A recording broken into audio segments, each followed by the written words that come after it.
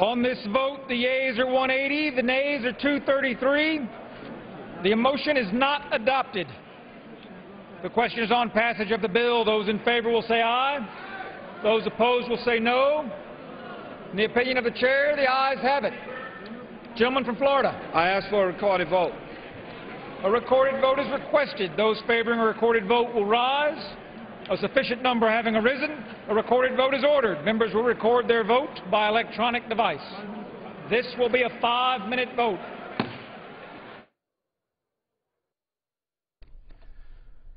So the House is now voting on final passage of a bill that would create a committee to review EPA regulations with the intent to eliminate a number of regulations. This is a 5-minute vote. In terms of what's happening next with reaching agreement on temporary funding for the federal government, we're hearing that there will be no weekend sessions now. No weekend sessions in either the House or the Senate. The next vote on temporary funding will be a procedural vote in the Senate, a vote on moving forward to a CR with the disaster aid included. And that would be temporary funding through November 18th with no offsets.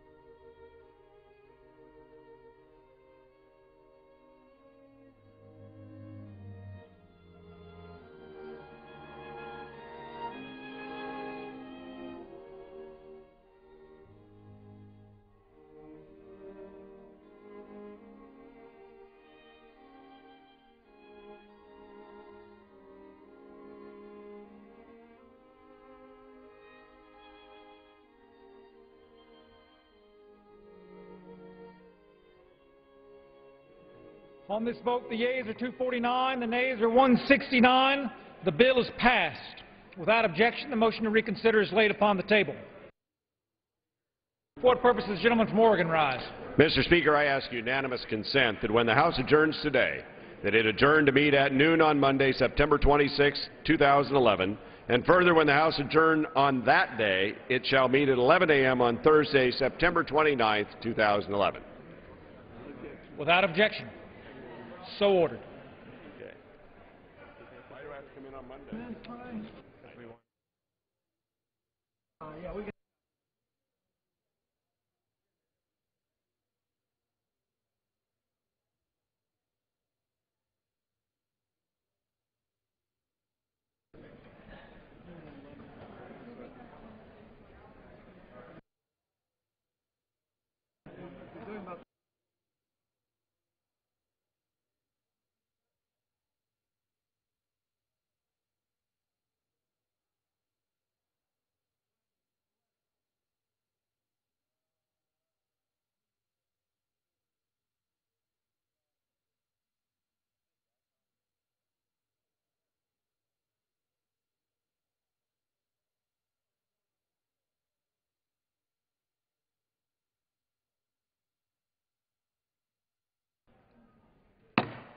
House will be in order.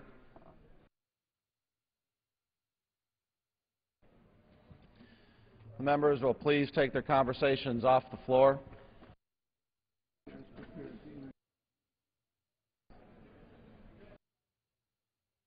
The chair is prepared to take 1-minute requests. From what purpose does the gentleman from Texas rise? Ms. Address the House for 1 minute. I'm from Minnesota. Come on, Texas. What purpose does the gentleman from Texas rise? Thank you. Request permission to address the House for 1 minute.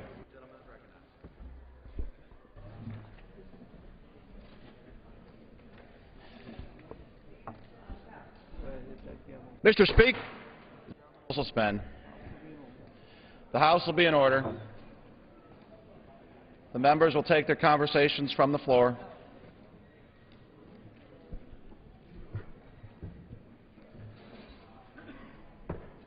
The members will take their conversations from the floor.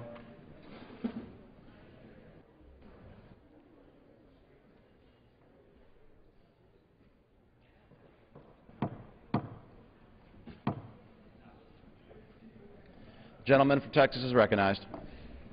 Mr. Speaker, ever since we found Osama bin Laden living the high life in Abbottabad, we've had our suspicions about Pakistan. Turns out they are disloyal, deceptive, and a danger to the United States. This so-called ally takes billions in U.S. aid while at the same time supporting the militants who attack us. According to Admiral Mike Mullen, the Pakistani government supported the groups who were behind the truck bombing attack that wounded more than 70 U.S. and NATO troops and the recent attack on the U.S. Embassy. Mr. Speaker, this should be the last rodeo for Pakistan. Last night I introduced legislation to freeze all U.S. aid to Pakistan with the exception of funds that are designated to help secure their nuclear weapons. By sending aid to Pakistan, we are funding the enemy, endangering Americans, and undermining our efforts in the region. We pay them to hate us, now we pay them to bomb us. Let's not pay them at all. And that's just the way it is. I yield back. For what purpose does the gentleman from Minnesota rise? To address the House for 1 minute. Gentleman from Minnesota is recognized. Mr. Speaker, I rise today to support the Palestinian Authority's bid for statehood in the United Nations. Supporting a Palestinian state is the right thing to do, and now is the right time to do it. It is wholly consistent with American values. We have supported people's aspirations for freedom and democracy around the world, and we should not treat the Palestinian people differently. There is global support for a Palestinian state. More people around the world support a Palestinian state than oppose it, including Americans. 70% of Israelis would accept a Palestinian state if the UN approved it. Last year, President Obama said that he hoped to see a Palestinian state admitted to the United Nations. Previously, Palestinians sought statehood through violence and terrorism, which the world rightly rejected. And now they are nonviolently following internationally recognized process to gain statehood. Why are we discouraging them? A Palestinian state is in the national interest of everyone. It would help stabilize the Middle East. It would help end Israel's diplomatic isolation. It would deal a devastating blow to al-Qaeda and Hamas, which refuse to recognize Israel. Recognizing Palestine besides Israel would reaffirm Israel's own status. Gentleman's time's I expired. yield back the balance of my time. For what purpose does the gentleman from Mississippi rise? Gentleman from Mississippi is recognized. Mr. Speaker, since the first honor flight to bring World War II era veterans from the Mississippi Gulf Coast to Washington, D.C. on May 11th, almost 200 veterans have had the opportunity to see the memorial built in their honor. I was privileged to walk and speak with the greatest generation this week as they remembered the sacrifices that preserved our freedom and liberated the world from tyranny and oppression. This generation of men and women fought and secured America's future with unwavering courage. Their selfless sacrifices to their country and stories of heroism inspired future generations to join the armed services. In my life, it was my grandfather, a Marine Guadalcanal veteran, whose story encouraged me to join and serve in the Marine Corps. As we honor those who fought to protect America's exceptionalism, I also want to recognize those honor flight volunteers who worked so tirelessly to preserve the legacy of the greatest generation. I yield back. Thank you. For what purpose does the gentleman from South Carolina rise? Speaker, I ask for unanimous consent to remove my name as a co-sponsor of H.R. 639, the Currency Reform for Fair Trade Act. Without objection. Thank you, sir. Are there further one-minute requests? Under the Speaker's announced policy of January 5, 2011,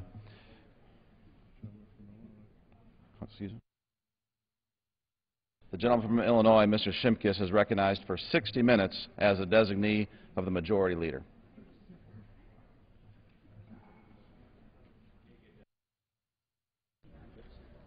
Mr. Speaker, I ask unanimous consent to revise and extend. Without objection. Thank you.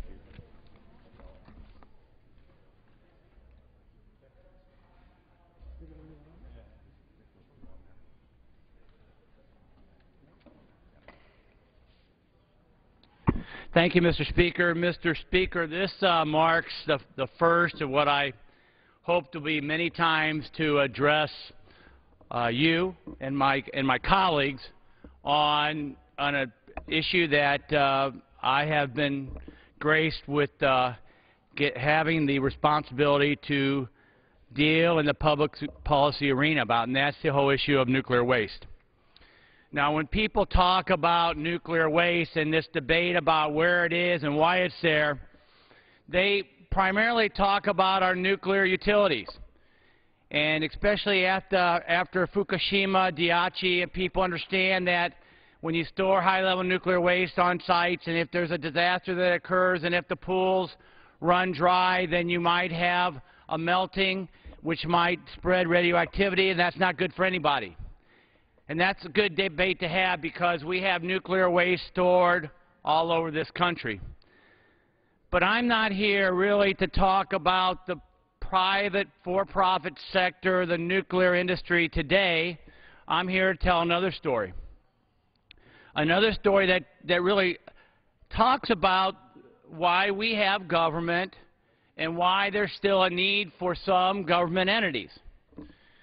Back in the World War II, and we just heard my colleague talk about the honor flights. Back in World War II, we decided as a nation to win these wars. One way to make sure that we wouldn't lose thousands upon thousands of soldiers in invasion of Japan was to develop the nuclear bomb. 2 were dropped. The war ended. Many people historically know that that's the development that occurred because of the Manhattan Project. What I think a lot of people don't know is that we still are dealing with much of the history of winning the war in the Manhattan Project. And that winning the Cold War relied upon a strong military and a strong nuclear deterrence. So even after World War II, we continued to develop nuclear weapons, which we deal with today. So I had a chance to visit during our last district work period. I took a day and visited a place called Hanford, Washington. Hanford, Washington was part of the Manhattan Project. The Hanford was the site that the U.S. military picked to help produce plutonium. The Fat Man bomb was developed there. And it was picked there for a lot of reasons. It was, there wasn't a lot of people there. As you can see, there's the Columbia River is right next to it. You had some low-cost power production, and so it was a good site.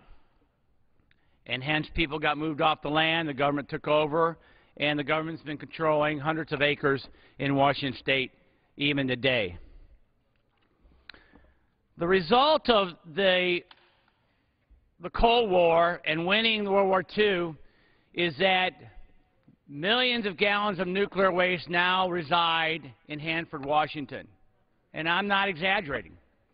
In fact, 53 million gallons of nuclear waste is on site. And what's interesting about Hanford, of course, when you started storing this nuclear waste, our technology, our information, our knowledge was not as great as it is now. The way we stored this material now would not be accepted processes today. It is an environmental disaster and a hazard that has to be cleaned up. You have approximately 174 storage tanks. These storage tanks are from 750,000 gallons to 1 million gallons, all with nuclear waste in these tanks. These tanks are buried, as it says here, 10 feet underground and 250 feet above the water table, a mile from the Columbia River. And some of these tanks are leaking. Just not a good thing for us to have. And so the government has been trying to deal with this one site of nuclear waste in this country.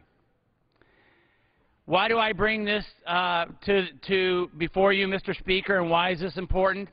Because in 1982, part of the process of dealing with Hanford was to pass a law. And the law was called the Nuclear Waste Policy Act. And in that law it says, we've got a solution. We're going to collect all the high-level nuclear waste, and we have a storage facility that we're going to place it in. And that place is Yucca Mountain. Now, many of you may have heard about Yucca Mountain before. I've visited it twice. Yucca Mountain is in a desert, and it's a mountain. And so I do the side-by-side comparisons here. Right now at Hanford, we have 53 million gallons of nuclear waste on site. Yucca Mountain, which is a site we designed, we picked, we've studied for decades. We spent $12.5 billion. We currently have no nuclear waste there. The nuclear waste at Hanford is stored 10 feet underground. The nuclear waste at Yucca Mountain will be stored 1,000 feet underground. The nuclear waste at Hanford is 250 feet above the groundwater. The nuclear waste at Yucca will be stored 1,000 feet above the water table. The nuclear waste at Hanford is a mile from the Columbia River.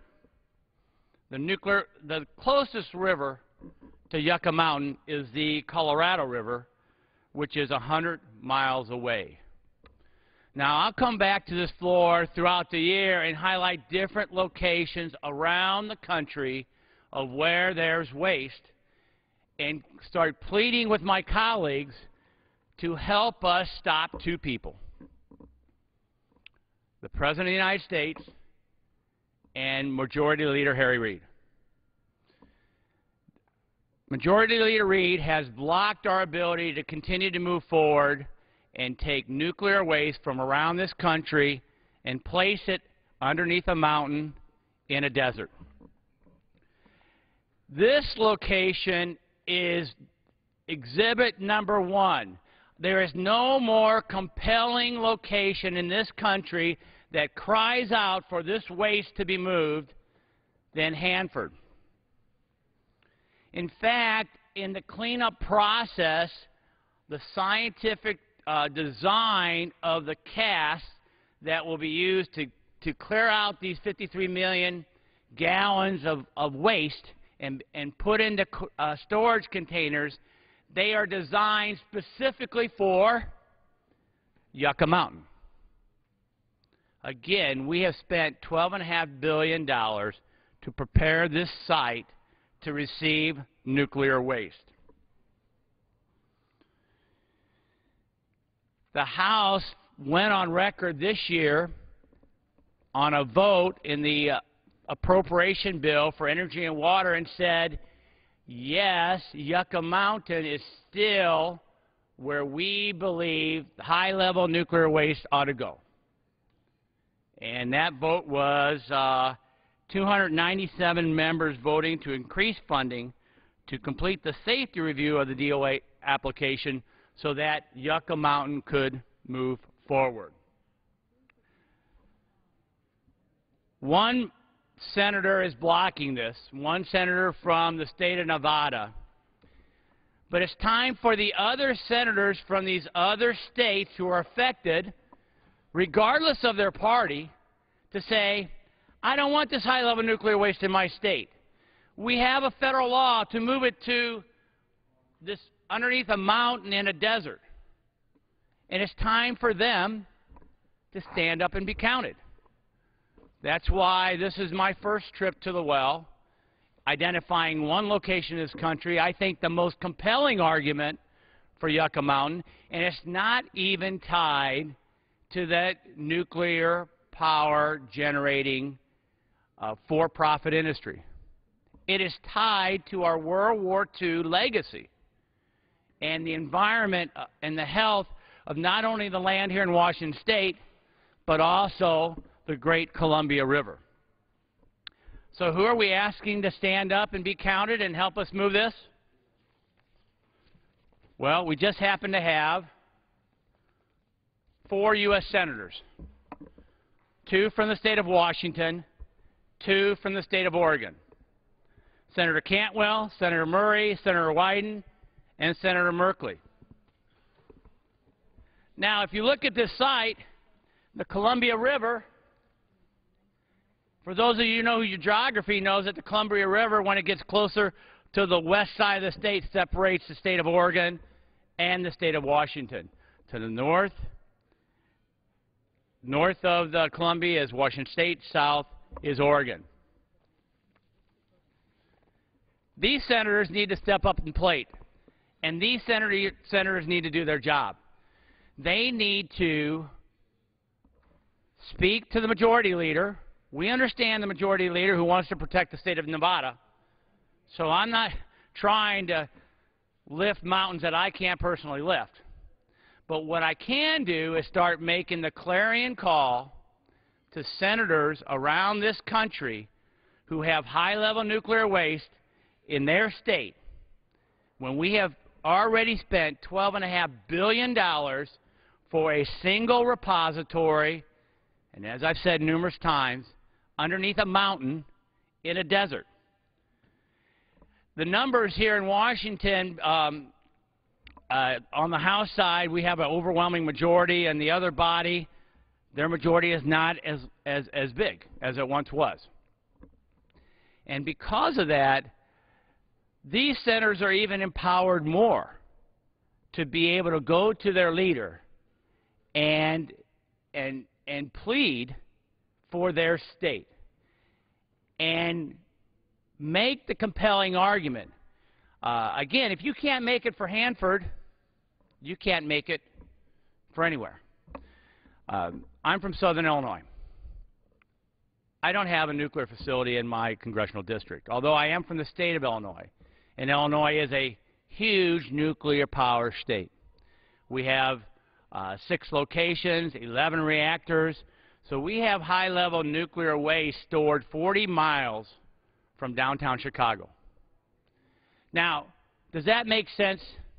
Does that make sense in a day when we've already spent $12 billion to prepare, locate, research a single repository that can be kept safe, secure, and stored? It doesn't make sense. So that's why in the coming weeks you'll see other posters like this. I'll definitely keep this one. But we'll compare Yucca Mountain to downtown Chicago. We'll compare Yucca Mountain to Boston, Massachusetts. We'll compare Yucca Mountain to Savannah, Georgia. If you live in a state and may not have a nuclear power plant, you may very well have the legacy of World War II Manhattan-type projects and nuclear waste that has to be stored elsewhere than in the place where it is today. So, as the chairman of the Energy and the Economy Committee, my congressional responsibilities is that of nuclear waste. It is a challenge for this country. It is a challenge that we've already have a plan to deal with. In fact, ratepayers of states that have nuclear power have been paying an additional charge on their utility bills to prepare Yucca Mountain to receive this waste. To have one man and a president who's complicit in his design to stop this is not in the best interest of this country, and I will continue to come down to the well to fight this fight so that we take full advantage of the great resources we have and follow up on the planning and the funding that we've done for decades to have a single repository. And with that, Mr. Speaker, I thank you, and I yield back the balance of my time. I thank the gentleman from Illinois. Under the Speaker's announced policy of January 5th, 2011, the gentleman from Texas, Mr. Gohmert, is recognized for 45 minutes as a designee of the Majority Leader.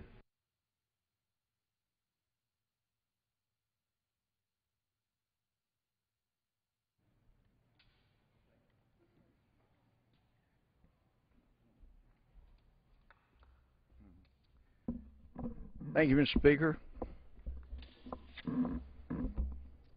Well, we're going into recess for a week. We passed a bill to keep the government running. Some of us were concerned that we were compromising with ourselves, but supposedly it was a bill that, though we compromised with ourselves, that the Senate could pass. And now we find out they've tabled the bill. And now they're talking shutdown. It's extremely disconcerting when it seems that one group believes that the best way to win politically is to have a shutdown and blame Republicans. It's also disconcerting to have a president come into this body here, speak to the House and Senate, stand here at the historic podium and lecture this body on the President's job bill that didn't exist while he was lecturing us. Was entirely consistent, though, with exactly 2 years before that, when the President's polling data showed that people didn't think that the President's ideas for health care were good, and since he is such an incredibly gifted reader of speeches, apparently felt if he came back to the House floor and were able to use the teleprompters and read to the body, that he would be able to convince everyone to go along with the government takeover of health care completely. And that day, he kept representing things about his bill this bill, my plan, this plan, and there was no plan. There was no bill at that time either.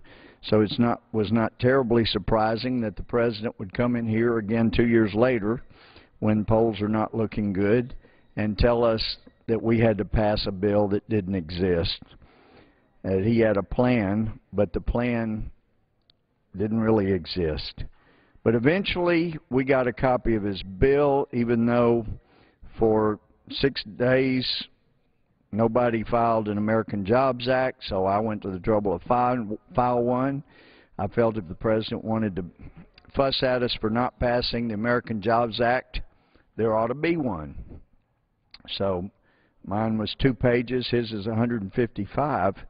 But it's amazing, and especially with all the stuff going on with Solyndra in California and the scandal that that's become, that this administration twisted and pushed and potentially distorted things in order to get $500 million to a company who was not doing well, or which wasn't doing well, and then turn around and turn the agreement upside down.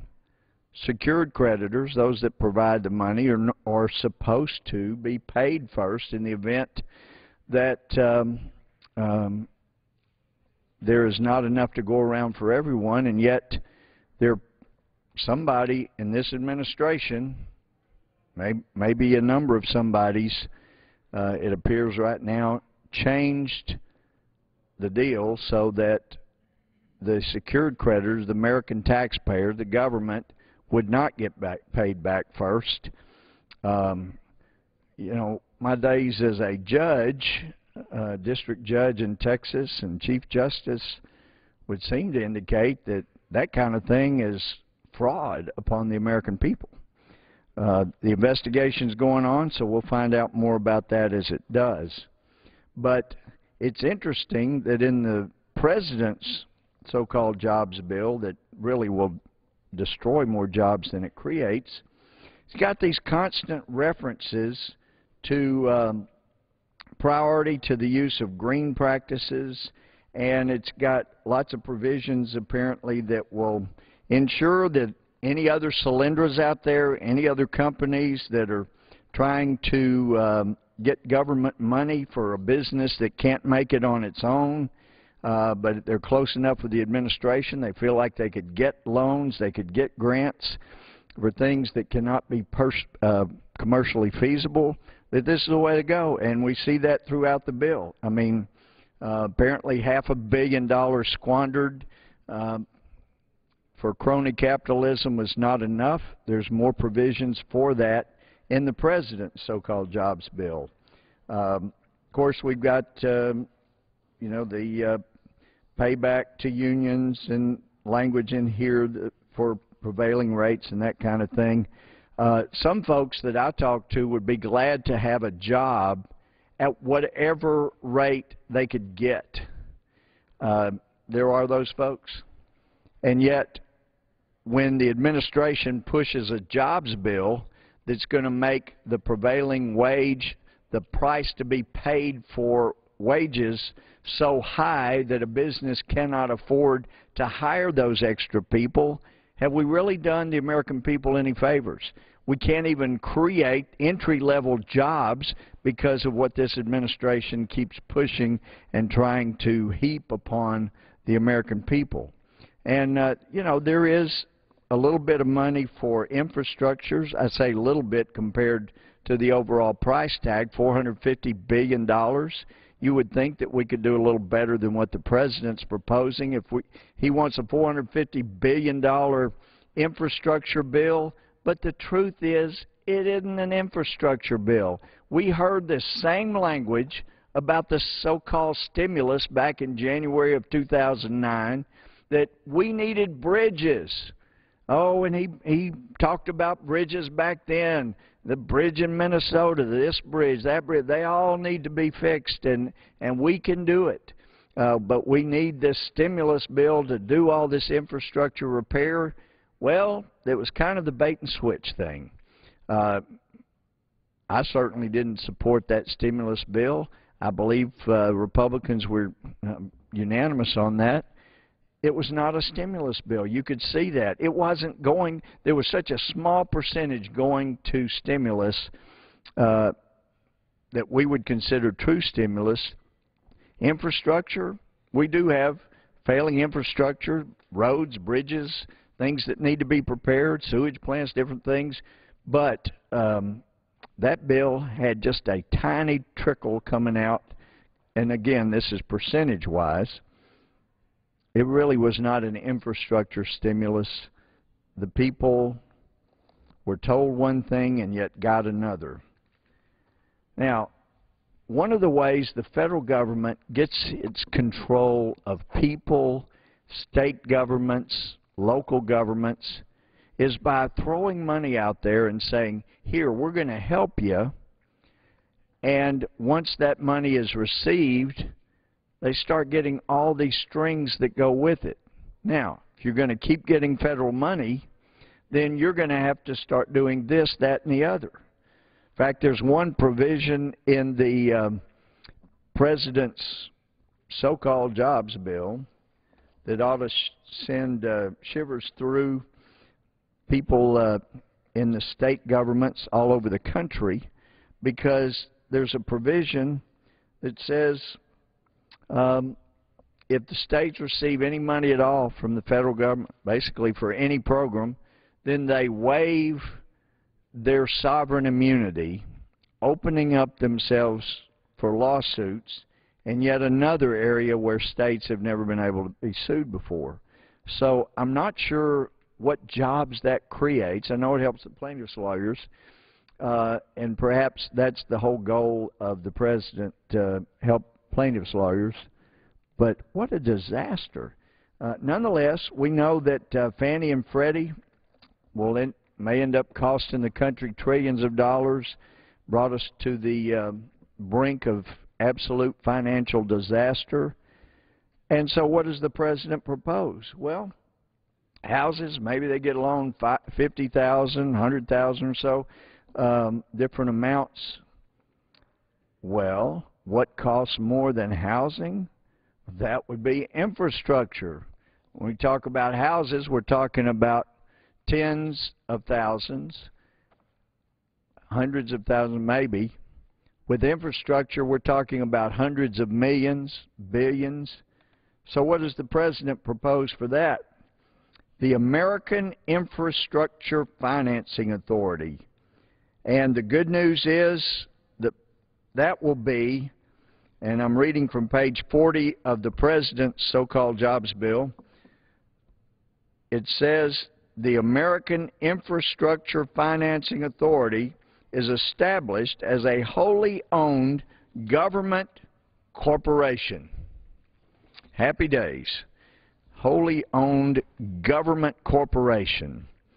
But if somebody's concerned that people that would be running the President's American Infrastructure Financing Authority, that would start trying to do the financing for these massive infrastructure projects, if you're concerned they might not have good business sense, if you're concerned they might not understand how an economy really is stimulated, how real jobs in the real private sector are created, you don't have to worry, because the next page, page 41, says the Board of Directors, and this is just so exciting to read, is consisting of 7 voting members appointed by the President.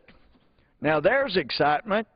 The President has shown that when he picks people, well, okay, it's true that they come from universities and places where they have letters after their names, but do they really know how to create jobs? Well, so far, we've got a big old no. They don't know what they're doing.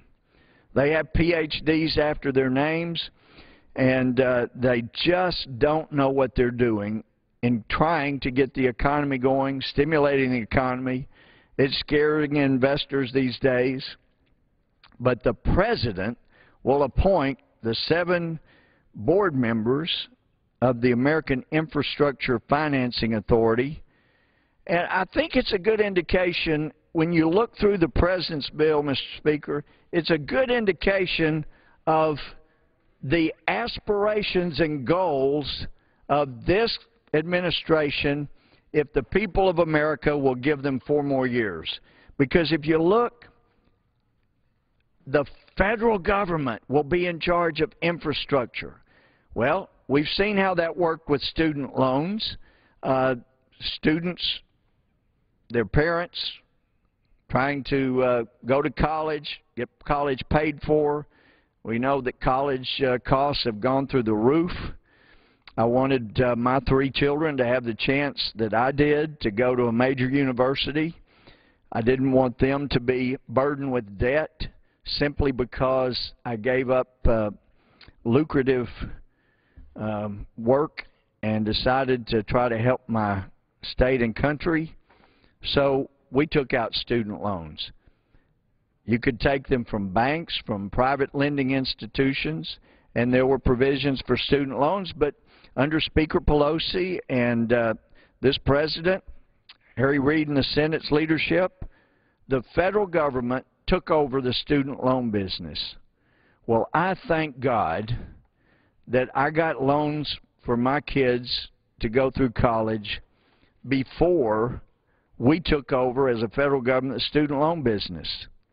Because I would hate for not just me, but anyone, especially from the opposite party of the president, those in power, to have to go begging to the Obama administration, please, would you loan me money so my child can get a college education? We put the federal government in charge of who can get loans, who can get a college education. That's not what was intended for this country, to have the federal government make decisions on who can get educated and who doesn't. And I know that scares people sometimes to have these examples brought up, but in 1973, that summer, I was an exchange student to the Soviet Union. I'd had a couple of years of Russian language, and I was an exchange student there. And one of the things that surprised me was in the Soviet Union, the federal government there decides who gets to go to college. They tell you who gets to go to college. Now, never mind that here in America, sometimes the most successful business people, some of the most successful scientists may have made some grades that weren't very good in college, but maybe came back in grad school and then really showed promise and did well. But it didn't matter. Maybe they didn't do all that great in high school, got to college and made good grades here in America, but in Russia, it didn't matter. It didn't matter what your inner drive was, that you had a yearning to help in health care, make some discovery in medicine. It didn't matter that you had a vision for how to create some new engineering work. It didn't matter because the government told every student whether you would be allowed to go to college or whether you would not, whether you would go work in the factory or whether you would go and teach. The government told people what they got to do with their lives and who got to have a college education. Now, I became friends with numerous of the Russian college students. I was impressed and I liked them very much. But I could not imagine such a system back then. And I was so grateful and thankful that I was from the United States. I made good grades in high school and college and good enough to go to law school, but I just was so grateful.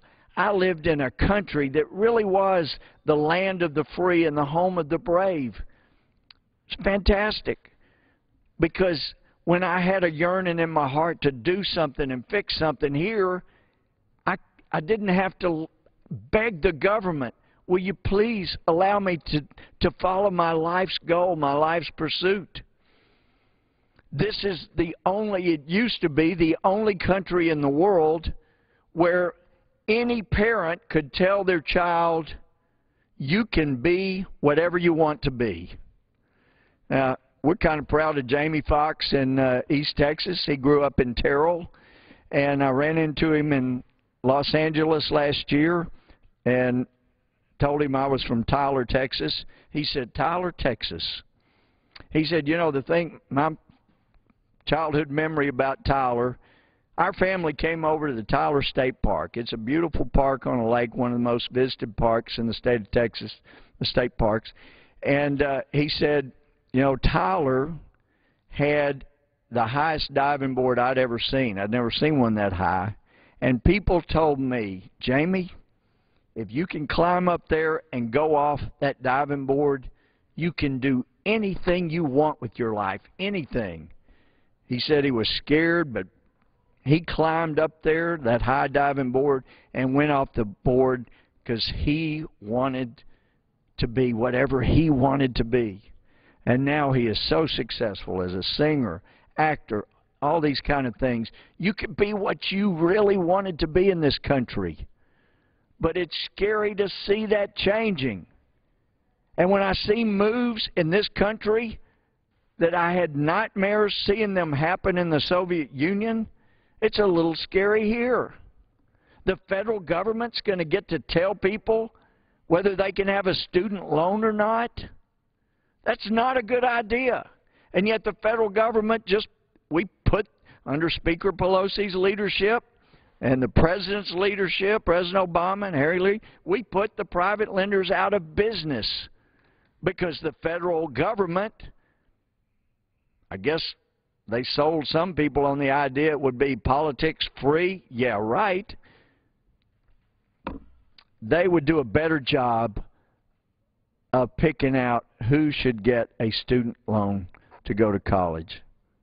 Couldn't believe those things came back. And seeing the socialized medicine in the Soviet Union back in those days, visiting med schools, clinics and things, having a little need for health care back then, I was so thankful that in America we had so much better health care. And we didn't have to depend on the government to tell us what we could have treatment for, what we couldn't, what we had to get on a list to maybe get treatment for, what we couldn't. You know, this was America, where doctors could strive to be the greatest they could be and to help humanity and then make money at the same time. I had one Soviet friend, college friend that summer, who some lady ran off to tell on him, and I said, why would she do that?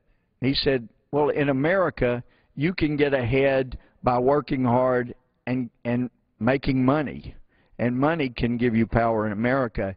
Here in the Soviet Union, he said, the only way to elevate yourself is by stepping on others.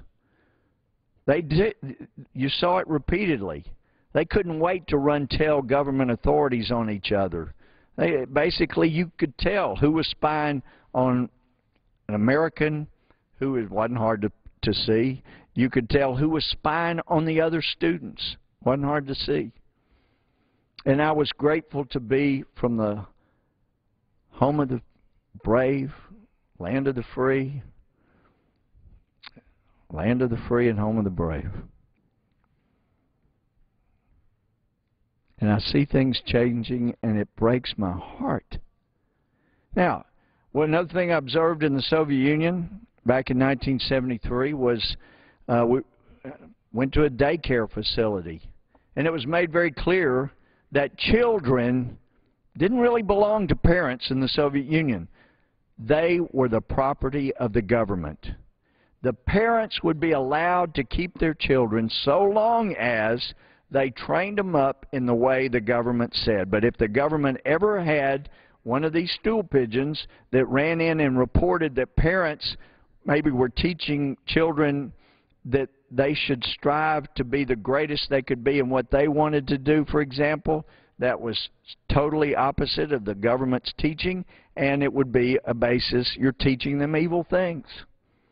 I had a student friend, Russian friend, who was removed from the camp where I was because somebody told on him that he was being too friendly to me.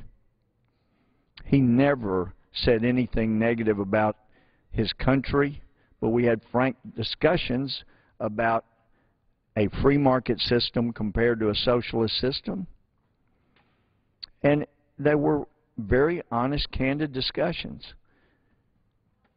And yet, he did nothing wrong, but he was removed, and he was told if he had contact with me again, he would be kicked out of college and go to work in Siberia or some other place that was very unpleasant. I saw when a government controls people's lives, and I was shocked at daycare, and I was so grateful to live in a country where children belong to their parents. And the parents care, and the parents cared about seeing that they were raised up in the way they should go. And they may disagree with the government, and that's okay in America. But they could disagree with the government, and they were still not at risk of having their children removed. And now more and more, with political correctness setting in this country, people are told, you raise the children the way we say is proper, otherwise, we'll take them away. And it keeps coming back as hints from what I saw 38 years ago. It's hard to believe this stuff is happening. When I look at the American Infrastructure Financing Authority, I see things down the road that this creates. And you can't help but believe that it will end up as the student loan business was. We create a federal entity run by the president's cronies that will make decisions on who gets lending for infrastructure. You could envision a day just like with student loans. Maybe the private lenders still keep lending, and that goes for a while. But as we saw with flood insurance, the federal government got into the flood insurance market and said, you know what, these private lenders are not selling it as cheaply as we think they should, so we'll get involved to give them a choice. Well, what the private insurance companies found was they are not allowed to run at a loss for a long period of time. They go out of business, go bankrupt. Yet the federal government has no problem with running in the red. So the federal flood program has run in the red for years. It doesn't appear there's any hope that it will ever get to the black. And naturally, the federal government drives all the private insurance companies out of the business because the federal government can do it cheaper and run in the red. I can envision that happening with the American Infrastructure Financing Authority. Mr. Speaker, you think about a day when a local government, a state government, has no lender that can lend on infrastructure because the federal government started small and got bigger, and now nobody lends but the federal government. And once again, we create a situation. It's the potential, and if you don't look at the potential consequences of what we do in this body and the unintended consequences that can occur, we do damage to America.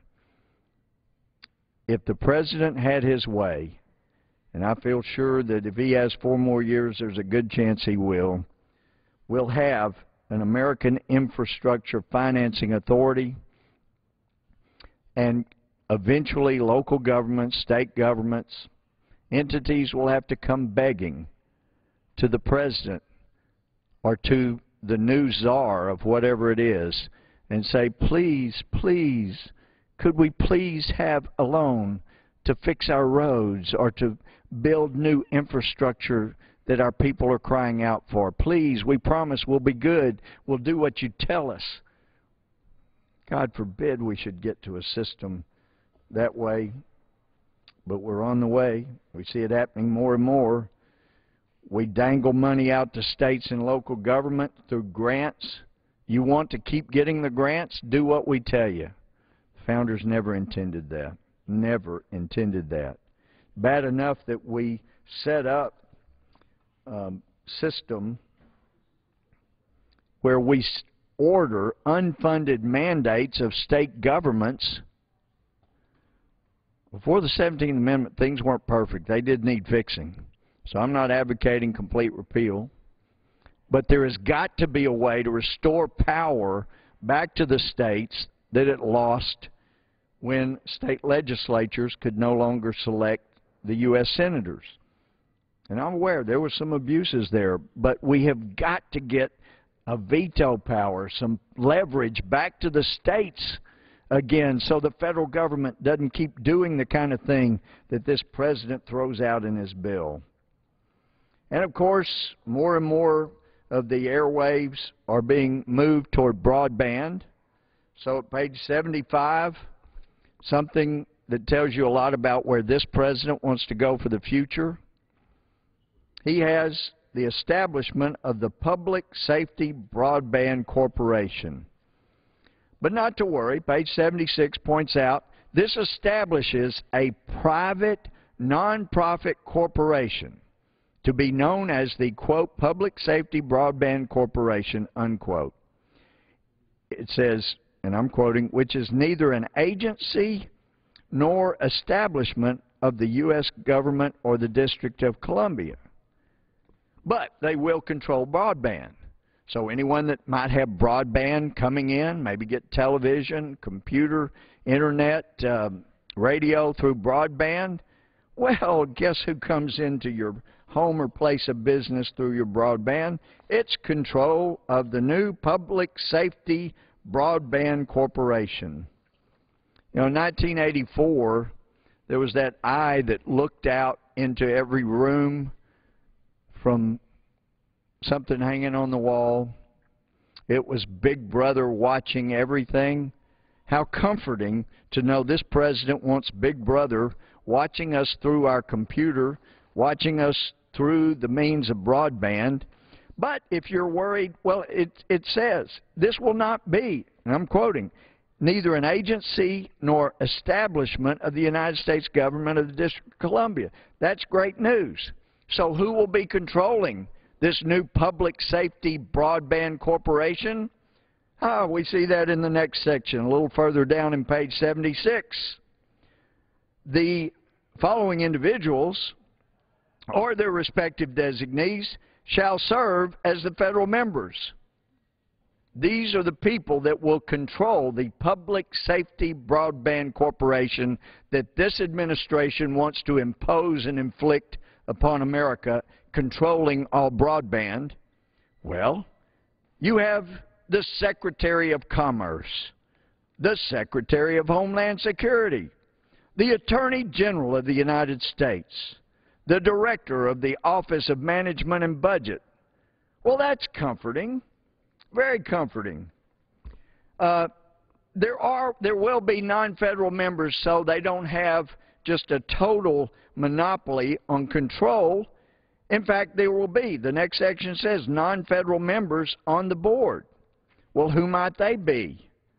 Well, the Secretary of Commerce, in consultation with the Secretary of Homeland Security and the Attorney General, shall appoint 11 individuals to serve as non-federal members of the board. Well, isn't that comforting? You got cabinet members appointed by the president, but don't worry, the president won't control all of it, although his appointees appoint the rest of them. And they are going to control the broadband. I think this is what America can expect when you have the president push forward a bill that until I filed my American Jobs Act, there was no American Jobs Act down here in the House, and that's where it had to be filed because the Constitution requires all revenue-raising bills to begin here in the House. They have to originate here. So, great news. I mean, boy, if the president has his way, more and more federal control. Infrastructure, you need infrastructure. Well, isn't that rosy? You come begging to the federal government someday. But it's at page 133, as I'm moving through this bill, that you find Section 376, Federal and State Immunity, but it doesn't address federal immunity at all. It doesn't even touch federal immunity. Nope.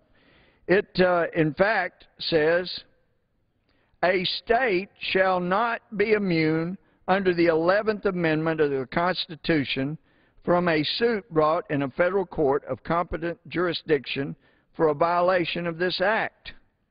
Well, we don't have the constitutional power to waive sovereign immunity for the state. This is incredible overreach by the President taking away the sovereign immunity of a state not to be sued. He proposes a bill and says, not only am I proposing this bill, but I'm going to stick in a provision, it's here, page 133, that says states, you can be sued if you don't follow my law, my bill, to the T. Well, how could the federal government waive states' sovereign immunity? I can tell you, under constitutional law, the federal government cannot waive states' sovereign immunity. Only a state can waive its sovereign immunity. Under the federal government cannot have anyone waive its sovereign immunity. Sovereign immunity is only waived for the federal government if the federal government decides to waive it. So how can the President stick in a bill that allows states to be sued willy-nilly under this bill? It's in the next provision. A state's receipt of use of federal financial assistance for any program or activity of a state shall constitute a waiver of sovereign immunity under the 11th Amendment to the Constitution or otherwise to a suit brought by an employee or applicant for employment. It makes it clear, okay, he recognizes constitutional law. The federal government cannot waive sovereign immunity for a state, but the President says, you know what, if you receive one dime from the federal government for any program, then that is an affirmative waiver of your right not to be sued under some bill that we make up here in my czar capital in Washington. Well, we also heard about we had to go after the millionaires and billionaires. Now, as people have been told over and over, you know, CBO, the Congressional Budget Office, that scores bills, cannot score a speech unless, of course, the director gets called to the White House and intimidated, and then perhaps they will. But in the meantime, generally, you cannot score a speech. There's got to be a bill. So it doesn't matter what a president says in a speech in this body or as he spends millions and millions and millions of dollars running around the country telling people to pass a bill that for so long did not exist here in the House. What matters is what's in a bill. So the President says he's going after millionaires and billionaires, but if you look at page 134 and page 135, you find out what the President really thinks constitutes a millionaire or a billionaire. The top of page 135, well, bottom of page 134, it's subtitled 28% limitation on certain deductions and exclusions. Well, so who loses deductions? Who is going to get punished for making too much money? How many millions do you have to have before this President wants you punished and taxed extra? What does this President consider to be a millionaire or billionaire that's not paying their fair share, that should pay more? Well, it's in black and white now. The President's bill says it applies to the taxpayers whose adjusted gross income is above $125,000 if you're married filing separately. So under the President's definition of who's a millionaire and billionaire, who's not paying their fair share, who needs to pay a lot more, it's defined here in black and white as a married person filing separately that makes more than $125,000. That's in the President's bill. And if you're married filing jointly, then you get to be exempted unless you make over $250,000 jointly as a couple. Well, $250,000 as a couple, $125,000 as an individual, it's still $125,000. So, how about if you're single and you're not married? Well, good news there. You could have either a $200,000 exemption or a $225,000 exemption if you're single and head of the household. So it's potentially worth $100,000 to get divorced. The government is saying, you know, we'll give you an extra $75,000 to $100,000 exemption if you'll just get divorced and live together. Now, I'm not sure who came up with this. Obviously, the President's waving the bill around now that there's one printed, but he's advocating that you're better off financially, will reward you financially if you'll just get divorced and live together. Now, I'm not sure if that's his effort to placate people who want gay marriage. Say, look, you're financially better off not getting married. See, you got an extra $75,000, $100,000 exemption if you'll just stay unmarried. So why would you want to get married? I don't know what his thinking was. I can't imagine why he would want to punish married people that are working hard and making this kind of money. But sure enough, that's in the President's bill. Happy days. And he's had talks before about eliminating the alternative minimum tax that was never meant to apply to the tens of thousands of people that it does. Well, guess what? Page 135, subsection little c, B talks about additional amount, subsection C talks about additional AMT amount. So we're going to add to the AMT. I know he said we were going to get rid of it, but actually in his bill, where you really see what he's thinking, he adds to it. Now, the biggest help for independent oil producers is called the deductibility of intangible drilling costs. These are the expenses of an oil company, an independent oil company, in producing a well. And it's the cost of doing business. Any other manufacturer that produces a product is allowed to deduct the costs of doing business. But this President wants to demonize those things and call them what they're not. He calls them a subsidy. They're not a subsidy. A subsidy, under any dictionary's definition, is in essence a gift or grant of money. There's no gift or grant of money to the people taking these deductions. They get to deduct the cost of producing oil and gas. And when you find out that over 94% of the oil and gas wells drilled on the land in the continental United States are drilled by independent producers, not Exxon, not Shell, not the President's dear friends at British Petroleum, who were so ready to endorse the cap-and-trade bill, negotiating when to come out in favor of cap-and-trade the very day the Deepwater Horizon platform blew, losing lives, devastating the Gulf, but then at the same time giving the President a chance to punish states like Texas, Louisiana, Alabama, Mississippi, who had so many thousands of jobs lost when he declared a moratorium, that has cost this country dearly by rigs having to leave American waters and go to other countries. And does that hurt the big oil companies? No. It means there's less oil and gas being produced, which means they'll charge more, make more profit. So taking out the most important deduction for independent oil companies will devastate them. And it doesn't even apply to the major companies he says he's going after. So once again, he says he's going after Major Oil, taking away their subsidies. Well, they're not subsidies, they're deductions for business expense.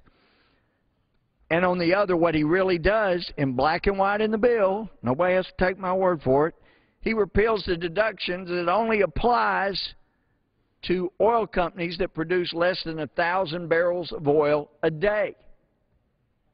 It doesn't even apply to the majors. The majors don't get that. They're able to do such vast production that they can survive without it. The independent producers can't.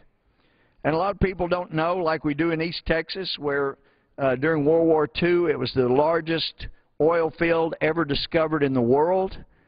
But those mainly wells still being drilled there, a lot of it for natural gas now, being drilled by independent producers, produce less than 1,000 barrels a day.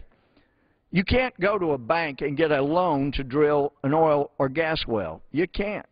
The odds are not good enough that it's going to be commercially productive.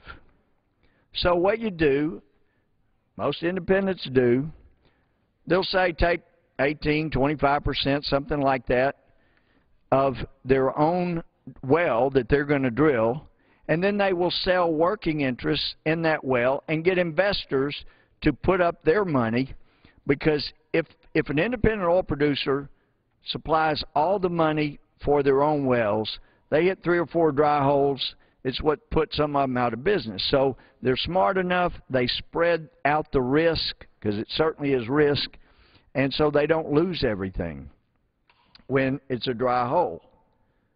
Well, what Section 435 does is devastate the ability to raise capital through investors investing, because it repeals the oil and gas working interest exception to passive activity rules. So the working interests don't get through the deductions passed through to them that they are normally allowed to do for the expenses they invest.